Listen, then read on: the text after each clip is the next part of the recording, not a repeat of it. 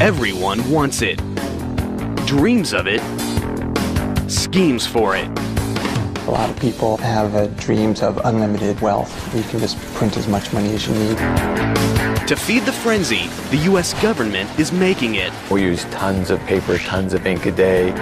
Counterfeiters are faking it. We have a problem that is worldwide, it's global. And thieves are taking it. There was an employee who had an artificial leg, and over a period of time would place gold bars in the leg and walk out with them. Uncover the need and greed for green.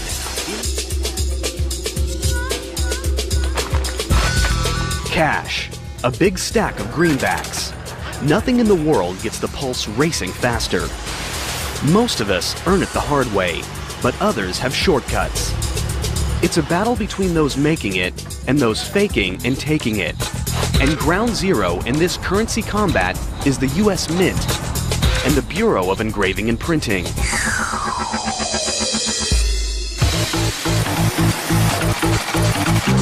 These two branches of the United States Treasury crank out over $650 million worth of bills and coins a day.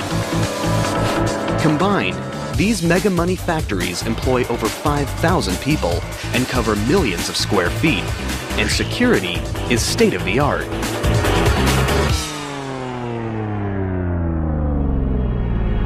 But where there's money, there's trouble. And some just can't resist the temptation to get rich quick. One man dreamed up a scheme so outrageous it would go down as one of the biggest, boldest counterfeiting operations in United States history. His name, Wayne Victor Dennis. His goal, to become a multimillionaire, literally overnight.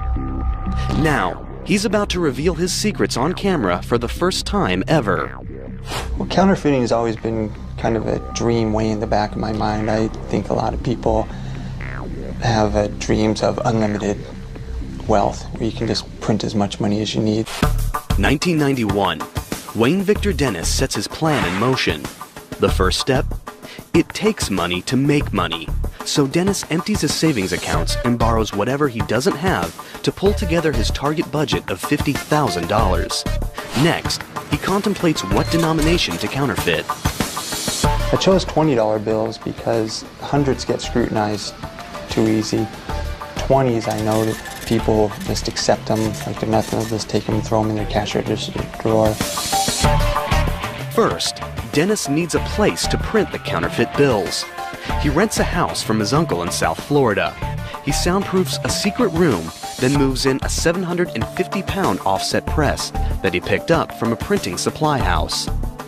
It's a machine he knows nothing about, but that's not going to stop him now. What was supposed to be a 2-year vocational school, I taught myself in 2 weeks through experimentation. Dennis now begins the plate making. Using a stationary camera, he photographs 4 brand new $20 bills. It's at this stage when Dennis knows he's crossed the point of no return. Once you start photographing the money and you have negatives, then that's when you start getting nervous, because now there's evidence against you. The next step? He needs paper, but not just any paper. It has to have the distinct weight and texture of money. Unfortunately, the only paper that has no watermarks is standard typing paper. Without paper thick enough to pass as cash, Dennis's counterfeiting scheme could be shut down way before payday. But he's persistent. He comes up with an idea, a chemical solution, his own concoction that builds the paper thickness to 24 pounds, the weight of real currency. Now, what about the ink? I had to figure out some way to get that paper colored green like currency. But the color of money isn't easy. The wrong shade could send him to the slammer. Dennis is determined, though, to get it right, so he takes his biggest risk yet. He actually cuts off the corner of a real bill and sends the tiny sample to an ink manufacturer. A bold move that could be his biggest mistake. And I figured Secret Service would be knocking on my door right shortly thereafter. Days go by. Dennis's mind races with fear. Will the ink or the feds arrive at his doorstep? To his relief, it's the ink in the perfect shade of green. Dennis is ready to roll. The toughest part, getting the paper to look and feel real, was accomplished, and I was very excited, and I just felt I was rich. But surprisingly, not every greenback off the press is a masterpiece. There are smudges, double prints, misprints. There's plenty of trial and error, because one error will send him straight to trial and jail. Dennis needs the bills to be perfect. I had probably about $250,000 of wasted counterfeit before it started looking very spendable. Once they pass his scrutiny, Dennis goes for the jackpot and prints up million after million in bogus $20 bills. And eventually, one by one, then 20 by 20, then hundreds of bills start pouring out, each more perfect than the last. He tallies up his production, $11,750,000. The short answer to what it feels like is to watch $100,000 a minute come out of a printing press is very exciting. It comes out so fast it looks like a blur. And that's a lot of money. It's the instant rush of becoming an instant millionaire. But the cash isn't ready to spend just yet. The bills need to look worn. The solution? That came during laying in bed before sleep. I would think of all the intricate details. Dennis creates his own chemical aging process with coffee grinds, starch, and distilled water. And then on a marble tile, wearing surgeon gloves so you don't leave fingerprints, you would ball the money up. Then you'd have to take them back out one at a time in just one sweep with the hot iron on the same marble tile. And that would set the starch, and that would set the wrinkles. Now, after 6 months of non-stop work, Wayne Victor Dennis is ready to cash in. With the assistance of his girlfriend, he takes $100,000 in 20s cross-country on a counterfeit cashing tour. They have a strategy. Stop at fast food restaurants, use their fake 20s to buy a soft drink, and get real cash back. It's one thing to print money in a basement. It's another to pass it off face-to-face. Dennis still remembers their first stop. I can help you. Can I just have a small Coke, please? That's it. One later, the first one, please. Thank you. Thank you. It was very nerve-wracking. I have to say I had a drop of sweat coming off my forehead. My hand shook like a leaf in the wind, and I handed her the money shaking. She put it in the cash register and gave me back my change. I was still shaking, but it was right then I knew that it was going to work, and I was an instant millionaire. Now I'm $18.88 richer. The success intoxicates Dennis, sending him and his girlfriend on a spree across the country. One thing that I thought was pretty ingenious was to leave some of the counterfeit at grocery stores, throw a little out the window at nighttime so people would find it and they would cash it in places I would never cash it. So therefore the Secret Service couldn't say a pattern. Finally, they pull into the ultimate money mecca, the bright lights and big greed of Las Vegas. I figured if we can pass it in Las Vegas and not get caught, then we can pass it anywhere. Because the change persons in the casinos, that's all they do 8 hours a day is handle money. And it passed quite nicely, about $4,000 an hour. They were able to funnel through the casinos. Dennis and his girlfriend become instant high rollers. At first, Alexa and I were cashing the counterfeit through the casino, and we're playing 21 and roulette and getting change from the cashiers. We're making great money. Flush with success and fatigued by the hard work of making millions, Dennis and his girlfriend decide to take a break. So we decided to go upstairs to the mezzanine where they had arcade games. Ironically, it's when they let their guard down that the stakes get their highest yet. Dennis passes off a counterfeit 20 to a teenage employee at an arcade game. She's not experienced with big cash, but she has a nervous habit that's about to expose his entire operation. She was tearing the corners off of all the bills, and when she tore the corner off one of my bills, she noticed it was white inside. I did not put enough alcohol in the ink to bleed it through the paper, so it was white inside. She called security without alerting me. Dennis is immediately backroomed, but he's prepared to face off with the feds. We came up with this story that I found a briefcase on a dock in Miami, and when I got home, I opened up the briefcase, I had to pry it open, and I found currency. But the authorities don't buy it. While Dennis is locked up in jail, Secret Service agents search his hotel room. They find the smoking gun, a logbook that describes every incriminating detail of the operation. Then I knew we were pretty much finished. That logbook, that was the damning factor. Counterfeiter Wayne Victor Dennis thought he could create his own mega money factory, but he was tripped up by the saturation of the ink and the quality of U.S. Treasury paper. The real paper comes from Crane & Company of Dalton, Massachusetts. They've been making special paper for U.S. currency since 1879. Their product is unlike any other paper in the world. U.S. currency has that feel of strength that you can snap and feel. The recipe for making paper nearly impossible to counterfeit is top secret. But here's a hint. Most paper is made from wood. Crane & Company's currency stock is made from cotton and linen. The 8-step process begins with 6,000 pounds of cotton. It's loaded into a giant boiler and pressure cooked for 2 hours.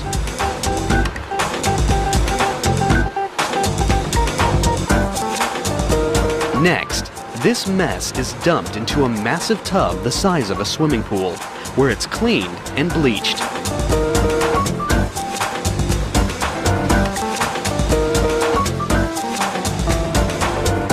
The raw materials are pressed, then dropped into giant blenders called pulpers. This unique process is what gives real paper money that crisp feel that's nearly impossible to duplicate. The paper makers also add some amazing high-tech secrets we're about to expose. It's all in the inside layer, the same layer that tripped up counterfeiter Wayne Victor Dennis. Paper has a front and a back, and most people don't think a lot about the middle.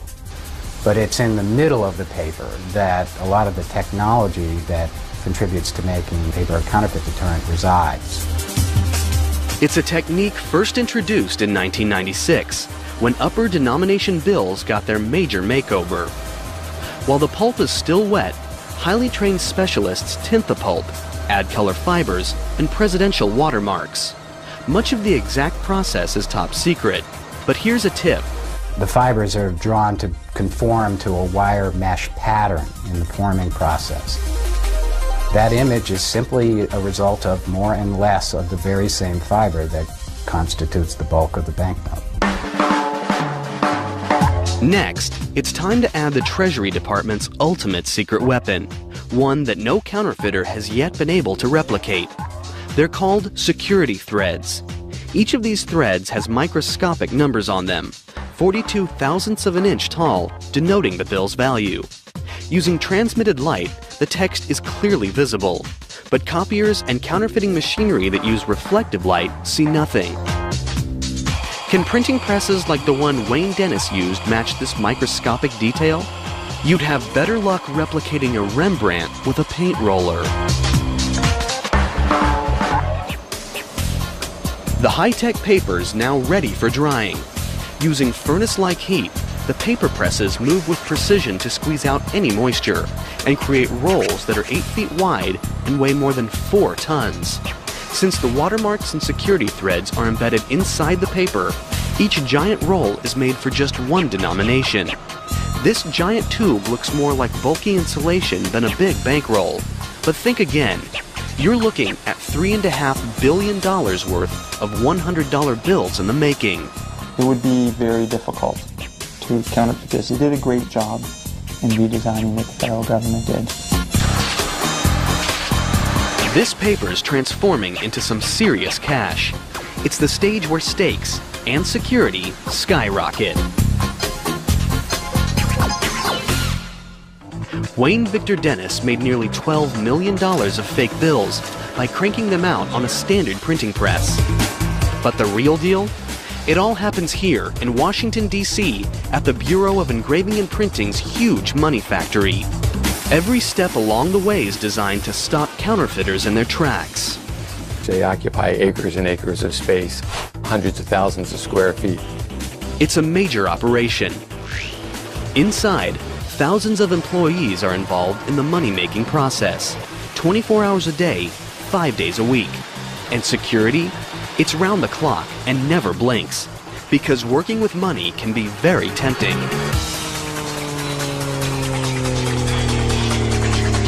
You've worked here at the Bureau for more than 2 or 3 weeks and it still looks like money to you. It's probably not a good job for you. In God we trust might be the motto on money, but at the Bureau, trust is something they take very seriously. From the minute anyone walks through the door, they are searched, scrutinized, and watched by vigilant state-of-the-art security systems. Each morning, as employees arrive for work at the imposing Bureau of Engraving and Printing factory, they must pass through special magnetometers that screen for any hidden weapons. Security is so severe that cameras of any kind are immediately confiscated at the door to prevent would-be counterfeiters from stealing secrets or anything else. Once inside, a complex identification and scanning system tracks employees' movements everywhere they go. Motion detectors and alarms are placed strategically in key locations to prevent unauthorized access. The building is broken up into very specific security zones so that only those who are authorized to be in a specific zone have access to that. For extra security, many employees work behind steel cages where they are monitored by cameras. We have one of the largest closed-circuit TV systems in the world. With employees under non-stop surveillance, the Bureau now focuses on their biggest task, thwarting counterfeiters. The high-tech paper is just the beginning. There are 6 steps in engraving and printing, and each one makes the bills harder to copy. It begins with a simple piece of steel that is transformed into a remarkable engraving. It's an old-world craft that takes talent, patience, and experience. All of the Bureau's engravers go through a 10-year apprenticeship, and their final product can take hundreds of hours to complete. For counterfeiters who want to get rich quick, there are no shortcuts. Oh, it takes a very special person to be an engraver, I think. It would drive most people mad, sitting here hovering 3 inches above a piece of steel, just making one tiny little dot at a time. And what are the images? There are presidential portraits, but there also have been some unusual and perhaps unexpected images. Let's take a look at the $1 bill and break down the design. There's the famous pyramid with the eye. It's a Masonic symbol. Many founding fathers were Masons. The pyramid's unfinished, which represents the nation in its early stages. And the eye? For the Masons, this refers to the all-seeing eye of God. And what about the dollar sign itself? This symbol has been linked to everything from the serpent cross to the astrological symbol for the planet Mercury. And the eagle? It's said to represent Congress. In the right talon, it grasps 13 arrows, and in the left, an olive branch with 13 leaves and 13 berries. This represents the power of Congress to lead us into war or peace. One of the more recent design additions is causing enough controversy to make it to the courtroom. Back in 1955, Congress passed a law requiring the inscription, "In God We Trust," to be added to the US dollar. 50 years later, in November 2005, Michael Newdow, a Sacramento doctor, lawyer, and atheist, filed a federal lawsuit claiming that the motto was an unconstitutional endorsement of religion. Since it's a law, it's really not a discussion point. To change that would require that all the plates be redone and would therefore add to the cost of currency. Bill design has its symbolic history, some say even mystical, but it's also very practical when it comes to thwarting counterfeiters. These hand-carved engravings are a brain-twisting, eye-popping, intricate network of fine lines and tiny dots nearly impossible to accurately copy. That's why I'm working here in the first place, because it's very, very hard to replicate a hand engraving where every single line, dot, and dash is paid very careful attention to. It's designed to foil forgery.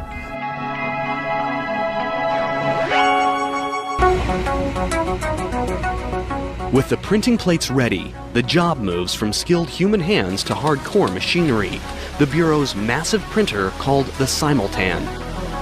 This mechanical giant is over 3 meters tall and weighs nearly 46 tons. It's the only press in the world that prints both sides of a sheet simultaneously, something that counterfeiters can't easily replicate. Its job: stamp in some key images, the subtle peach and green stripes, the 20 USA banner, and the nearly invisible 20 numerals. After the ink dries for 72 hours, the Bureau's ready for the next step, the intaglio engraving press. It literally pushes the paper into the ink-filled grooves of the plate. It's the process that gives money that raised look and feel that's so hard to copy, something no color copier in the world can accomplish. The intaglio press prints one side at a time. The back side is first, the green back side. It needs another full 3 days to dry, or else. And you can see how running your finger across it with just a little pressure will move the raised ink off and smudge it pretty good.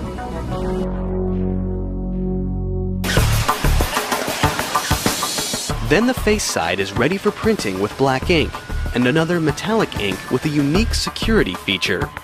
It shifts color according to the angle. Every hour, 1 1/3 tons of green, black, and metallic ink and 10,000 newspaper-sized sheets of currency stock roar through these enormous presses. That's $6.4 million worth of 20s. With 24 presses in operation, the Bureau can produce as much as $650 million a day. The Bureau's money inspectors now examine every bill, and they've got to be absolutely, positively flawless to pass the test. Rivers of green and black currency sheets pass under optical scanners that take pictures of the front and back of each bill sheet, looking for the slightest imperfection.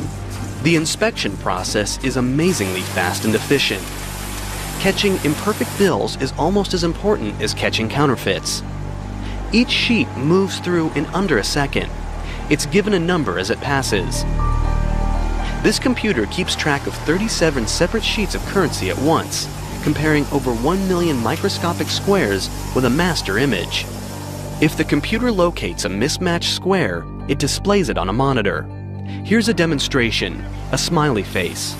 It'll be spotted and show up as imperfect in less than a second. Imperfect bills are so rare in the general circulation that they are automatically collectibles, sometimes fetching thousands of times their face value. For example, in 2003, a flawed 20 sold online for $10,000. We find it odd that people would want to collect our mistakes.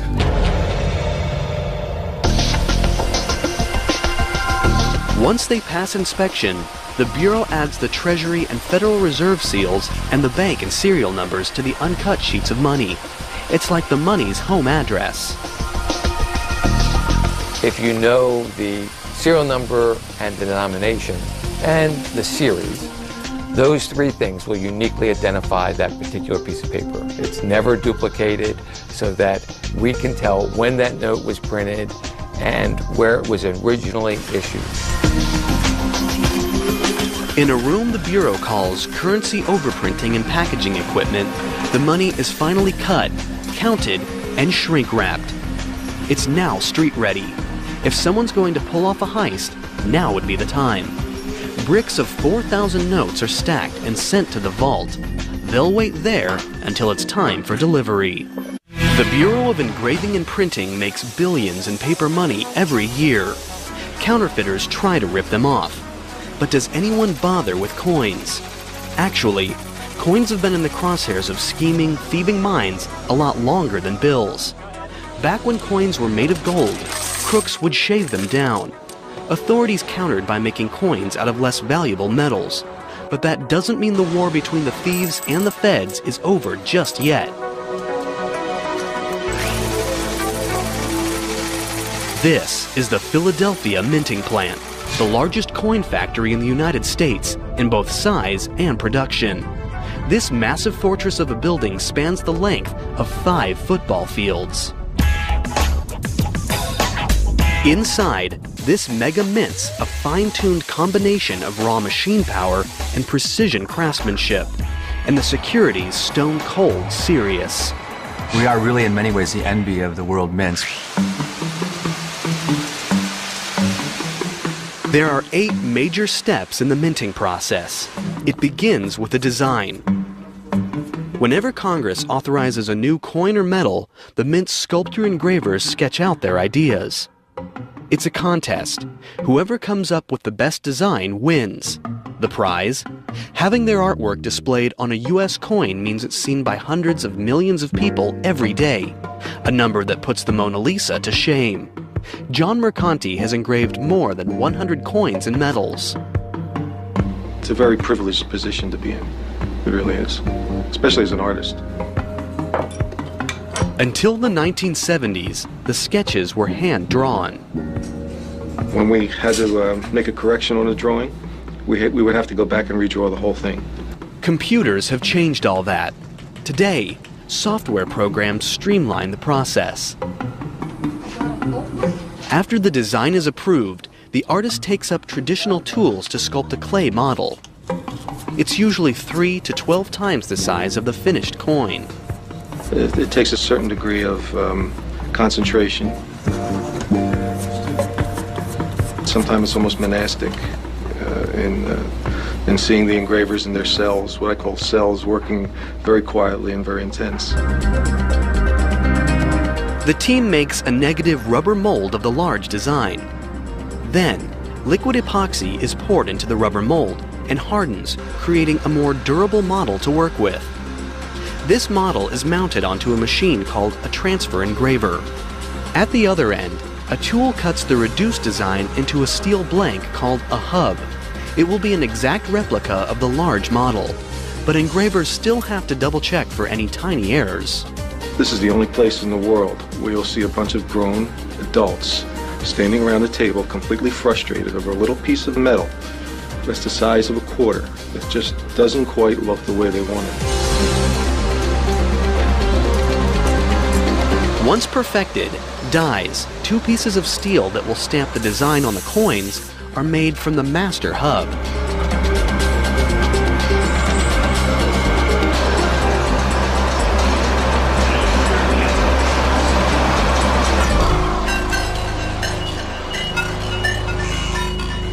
Then, raw machine power takes over. Every day, inside this massive room, monster machines consume thousands of tons of 13 by 1,500-foot metal strips of copper and nickel alloy, and every hour punch out round blanks by the thousands. The blanks are softened in these towering annealing furnaces, and then run through a washer and dryer. Next, giant upsetting mills exert tons of pressure on the softened blanks, squeezing up rimmed edges. Finally, huge coining presses stamp the long-awaited images on the coins, 750 strikes per minute, with nearly 100 tons of force.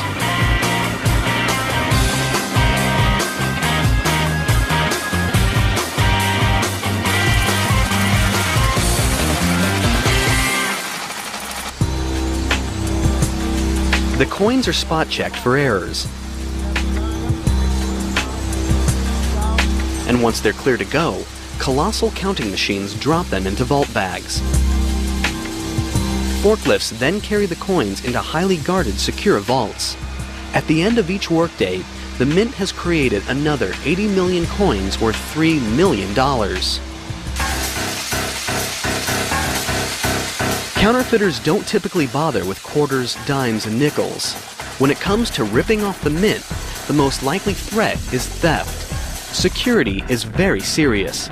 Anyone visiting or working at the Mint will have their pocket change immediately confiscated at the door. And the vending machines inside? They only accept prepaid plastic. No high security facility has ever really successfully been robbed unless it was due to an insider's participation.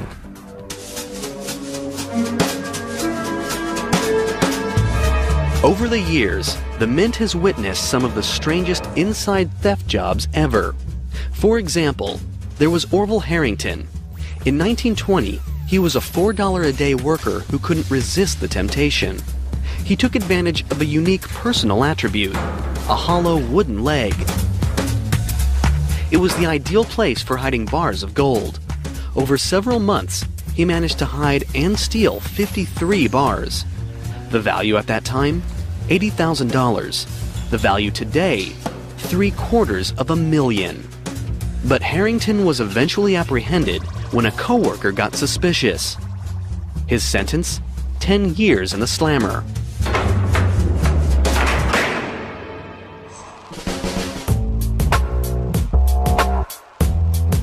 In the late 70s, the New York Mint was the target of an even more bizarre robbery. That facility actually refined gold. So you would see gold in all different states of finish in 7-ounce bars and just bulk little clumps and in BB type size. So it was all over the place. It looked like Willy Wonka chocolate factory for gold. An employee came up with a deviously simple scheme that took advantage of a weakness in security checks. His key attribute was his height, and all he needed was a newspaper. He wrapped up gold dust in little bags, then rolled a newspaper up to cover it. He was about 6'7". When he would leave, he would stand with his newspaper in his hand and raise his hand straight up over his head in order so the guards could search him very easily. And unfortunately, none of the guards were as tall as he, and so they could never reach his hands. You're clean. Have a good one. You bet. Thanks. Today, it takes more than wooden legs and wrapped up newspapers to steal from these highly guarded facilities. They've got their own armed police force whose job is to protect over $100 billion in gold, silver, and coins. The Mint police go through vigorous training, including SWAT and anti-terror measures. The bottom line is preventing crooks from getting inside in the first place. Working around money means you have to make sure that the people are honest. And before they're hired, we make sure we check them thoroughly. And make no mistake, at the Mint, everything gets checked, from backgrounds to back pockets. The Bureau of Engraving and Printing and the United States Mint. Together, they're a powerhouse money-making plant, churning out millions by the hour. But they're not the only ones. Around the world, underground counterfeit cash factories are giving them a run for their money, literally. It's a major problem, a threat to the United States economy, and the stakes couldn't be higher. Historically, the United States has always been a nation where people believed they could get rich quick. But that dream has had a dark side. Ever since bills have been part of the United States currency, there have been people trying to fake them. In the early days of the dollar, counterfeiting was a raging epidemic. From 1837 to 1866, during the free banking era, 1,600 state banks printed their own bills, each with its own design. That adds up to 7,000 designs in total. That meant a lot of confusion for the public, and lots of opportunity for counterfeiters to cash in. To fight back, President Lincoln approved a plan to combat bogus bills. He created the Secret Service. Most people know our role as the protectors of presidents and heads of state and people like that. Very few people know our role in fighting counterfeit. Though United States bills are now standardized, they now face even bigger threats from abroad. They're the world's most popular currency, and therefore the most likely target of overseas counterfeiters. The Bureau of Engraving and Printing prevents counterfeiting before the bills even hit the streets. But once they're out, it's up to the Secret Service to catch counterfeiters. This is why the Secret Service was first formed in 1865, and to this day, it's what they do best. The Secret Service has many tactics to track down counterfeiting crooks, including this library of nearly 23,000 fake bills. When a bad buck comes in, researchers attempt to trace it back, determine the top suspect, and make the bust. The Secret Service also takes preemptive strikes. Together with the Federal Reserve, they've created software that prevents scanners from copying bills at 100%. Try it, and a warning appears on your computer screen. The fight against counterfeit's not all high-tech. Secret Service dogs can sniff out more than drugs. We trained 12 dogs down there to detect counterfeit money by smell. It's based on the drug detection dog program that most people are familiar with. And sometimes, the hunt for counterfeiters takes the Secret Service to some of the most dangerous locations in the world. Colombia, known for its drug cartel, has another illegal and highly profitable export. In 1998, the Secret Service launches a joint mission with the Colombian National Police to find these secret counterfeiting rings. They'll have to travel deep into western mountainous terrain. It's a dangerous mission that could turn deadly. They search in vain for 2 years. Then, in November 2000, they encounter a banana plantation. Once they search the modest cinder-block shelter, they uncover more than produce. The Secret Service has just stumbled into a counterfeiting hotbed. They confiscate printing equipment, including a large press, negatives, ink, and sheet after sheet of 20s and 100s. The people there are true printers. They take a little bit more time. They try to get the paper a little bit closer. They try to get the inks closer. They'll try to counterfeit some of our security features and those kinds of things. They've caught the counterfeiters, but how many of their bad bills have hit the streets? After matching the style of the money in the room to illegal currency that had been pulled out of circulation, the Secret Service determines that this small bunker had been in operation for 10 years, churning out $3 million in phony bills every week. It was a major bust, but it was only the beginning. Authorities estimate that hundreds of these hidden money-making factories are scattered throughout the country. It's an underground war that the Secret Service still fights today. We have an office in Bogota. We work closely with the police forces down there. And together, we have made a significant dent in the amount of counterfeit money. The United States Mint and the Bureau of Engraving and Printing's job is to manufacture mega money. It's a high-stakes, high-security operation designed to stop counterfeits and theft. But once the money is ready to enter circulation, the opportunity for danger is even greater. When money changes hands, anything can happen. Transporting the money from the factories is a major operation that calls for the highest vigilance against gunpoint heists and even inside jobs.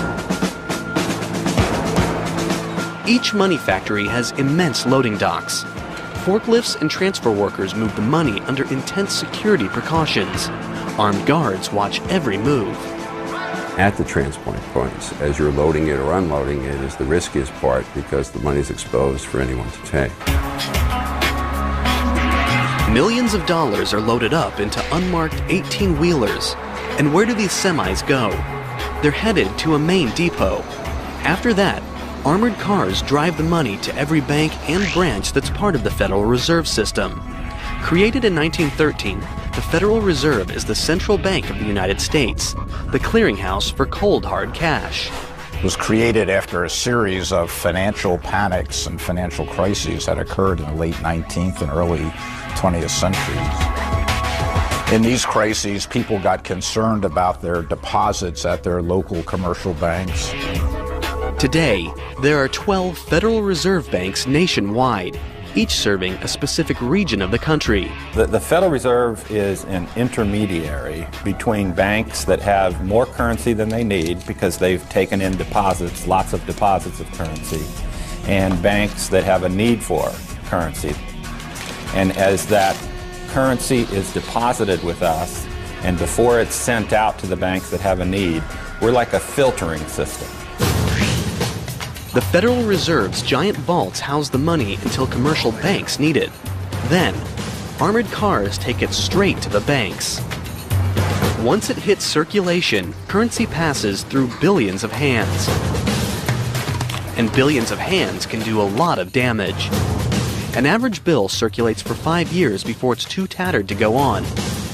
So how are bad bills pulled from circulation? When commercial banks receive cash, they in turn deposit it in the Federal Reserve Bank. It's here where all bills, the good, the bad, and the cruddy, come under close scrutiny.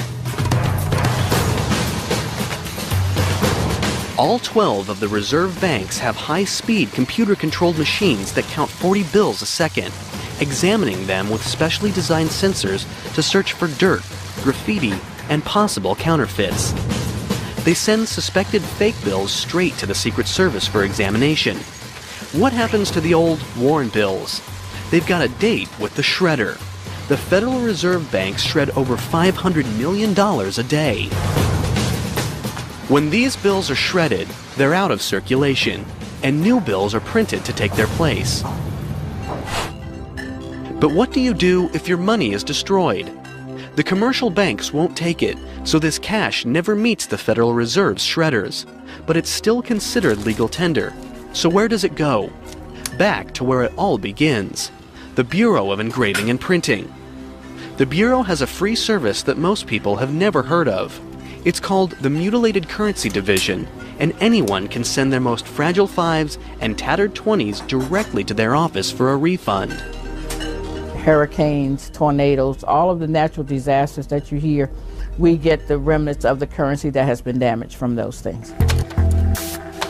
When bills first leave the Bureau, they're inspected for the slightest flaws. The messy bills that make it back undergo the same careful scrutiny.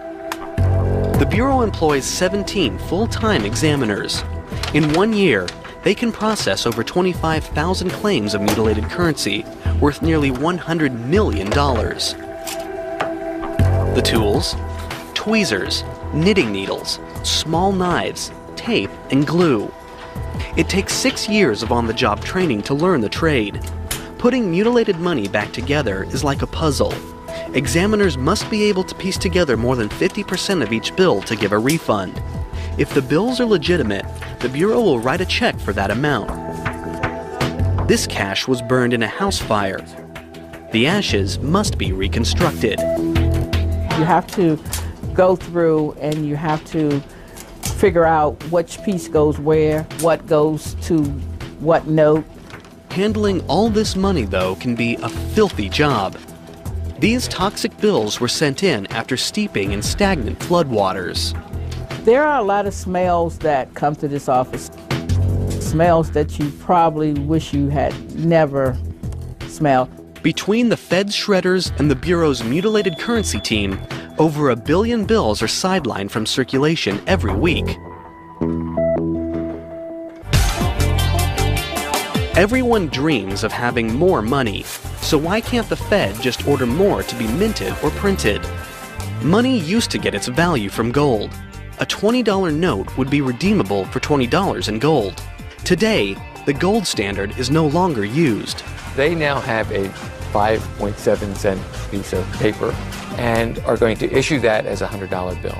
In order to do that, they purchase collateral. They purchase treasury notes, bonds, that they hold for that value, and they issue that note, and it is represented by the value held by the bank. Sort of like you're writing a check, and the value of that is made by the money that you hold in the bank. So that is really what it is. It really represents value. Essentially, the US dollar is only valuable because we say it is. It's because there's a full faith and credit of the United States behind that coin or currency. If the US government flooded the economy with more money, the value of that very same money would go down, leading to inflation.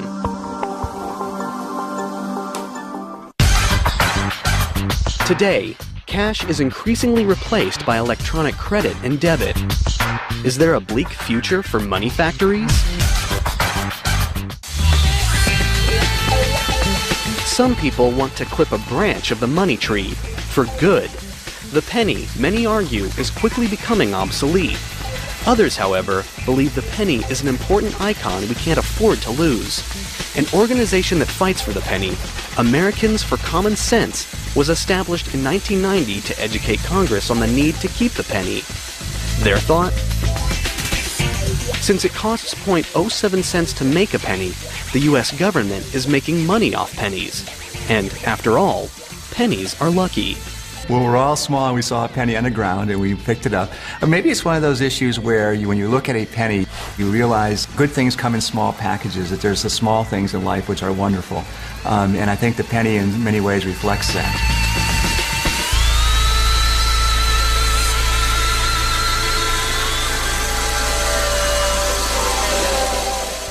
As long as there's the need to buy and sell, there's a need for money factories. The US dollar is still the most reliable currency in the world. It's up to the Bureau of Engraving and Printing and the United States Mint to supply it. This cash has the embedded high-tech tricks to stop counterfeiters, the security to get delivered into the right hands, and that crisp snap that just can't be replaced. Nothing makes you feel like $1 million, like $1 million.